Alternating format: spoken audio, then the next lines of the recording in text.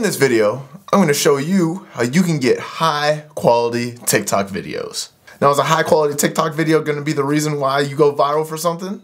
Probably not, but it's not going to hurt you. And once you start to gain a following, your followers are really going to appreciate having a high quality TikTok to look at. So no more chit chat, let's get into it.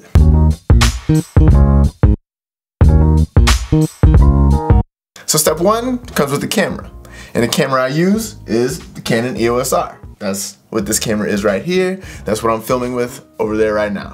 Canon EOS R, it's a very high quality camera, gives you high quality videos, and you can take pretty good pictures with it as well if you want to do that too. It gives you a lot of options when it comes to filming. Now, do you need the Canon EOS R to get high quality videos? No.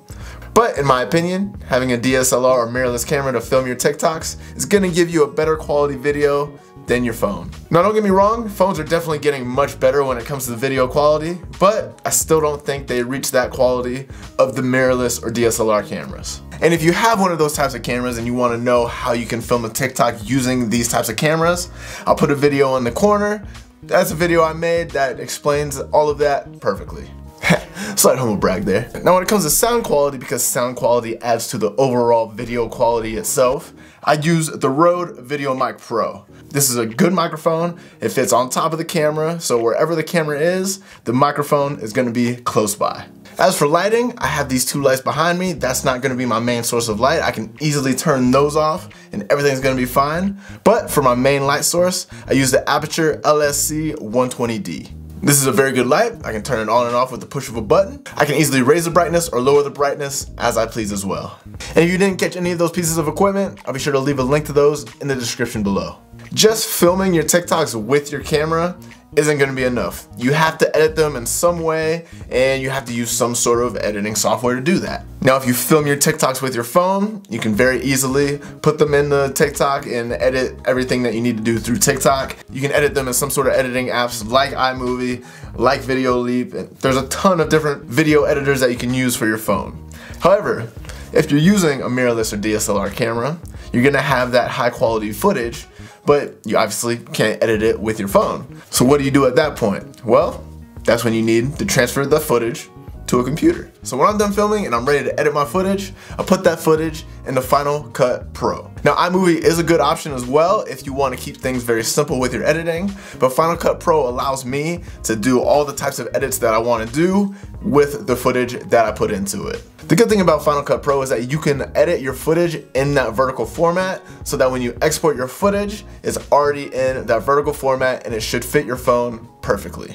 Because when it comes to TikTok, having that footage in that vertical format is just gonna perform better on the platform. You can put that horizontal footage on TikTok, but it's just not gonna perform nearly as well. And when you have high quality footage in that horizontal format on your phone, it's much harder to see those tiny details that you might wanna show off in your video. So remember that. When you're editing your footage, make sure it's in that vertical format before you export it and put it on the TikTok. Now when I'm done editing all my footage in Final Cut Pro, the next thing I need to do, export that footage. And when you export that footage, it's gonna be an MOV file. Now this is gonna cause an issue because these types of files can't be transferred directly to my phone. So now at this point, I have a high quality video, but that high quality video can't get to my phone. And it can't get to my phone because of the file format that it's currently in. So to be able to get that video to your phone, you need to convert that current video into an MP4 file. Now there are different programs, there are different softwares out there that can allow you to change an MOV file to an MP4 file. The software I use is called Handbrake, and it's very easy. It allows me to convert any MOV file to an MP4 file so that the transfer from my computer to my phone is very easy. Now the only issue you're gonna get when changing your file formats, the video is gonna be compressed. And when you compress the video, you're gonna lose a little bit of quality. So the video that you have isn't gonna be as high of a quality as you can possibly have. However, that quality that you lose is still gonna be pretty good, especially when you look at it on a phone. So even though you're losing that little bit of quality, you're still gonna have a very high quality TikTok. So after my video is converted into an MP4 file, the next thing I need to do is get that file onto my phone. Now there are a few different ways to actually get the file from your computer to your phone. One way, you can text the video to yourself. It's an MP4 file, so your phone is gonna easily get a text message that way. You can use some sort of file sharing app like Dropbox, so you can have the file anywhere you go.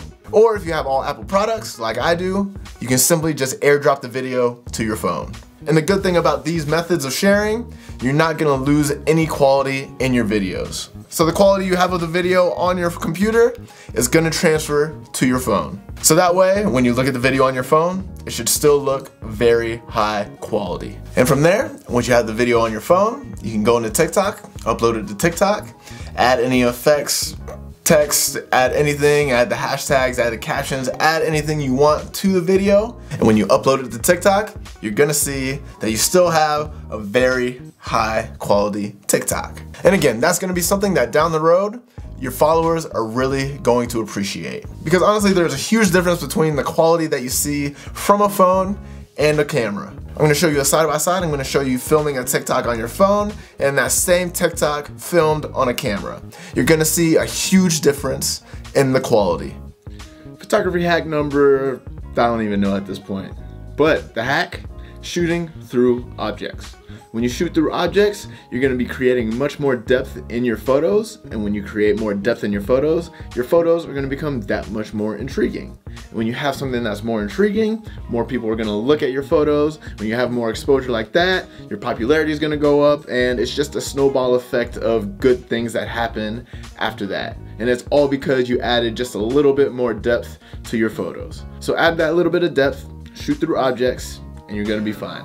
Now, I don't know about your eyes, but my eyes are telling me that the video filmed with the camera is much better than the video that was filmed on the phone. Now, I know that this seems like a much longer process when it comes to actually uploading a TikTok video, but in the end, I believe that it's worth it to take those few extra steps to get that high quality TikTok. If you have two pieces of content that are exactly the same, but one is filmed with a phone and one is filmed with a camera, I'm almost guaranteeing that the video filmed with the camera is gonna do a little better simply because of the overall quality that you get from the camera.